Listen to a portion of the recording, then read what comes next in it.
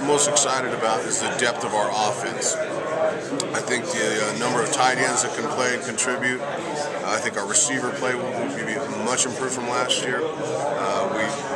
Although we lose a few linemen, we have a lot of returners.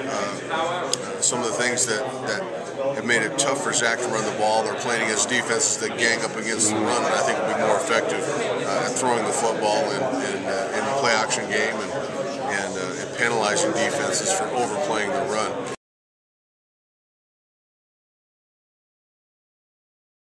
We've all looked at the schedule and understood that, this is the year. This is the year that NAU needs to get into the playoffs, and we play the Montanas, Portland State. So, we still play the majority of the guys, but for the split conference, I think it's great. We're going to have a lot of good records in the Big Sky this year. The teams that are added our schedule have been pretty tough teams. You look at Southern Utah, that's gone down the last game every time we played those guys to the last series.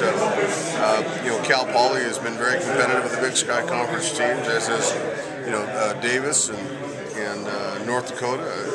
So we're playing some different teams, which I think will be invigorating. I think it'll be different, it'll be new, but every bit as challenging though is going to be playing a new team that you're not as comfortable with or not as familiar with. So it's going to be a challenge for us in a different way than it will be for others.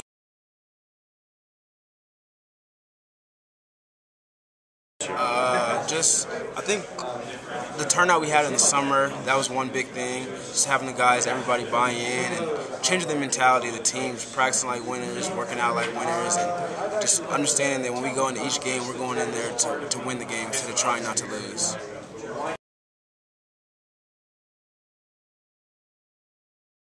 It really is a personal goal. I set out to be the best individual player that I can be while along making the team the best that they can be. So, for me to even be considered is a blessing, and I'm after it. I've worked harder than I've ever worked before, and I'm after it this year.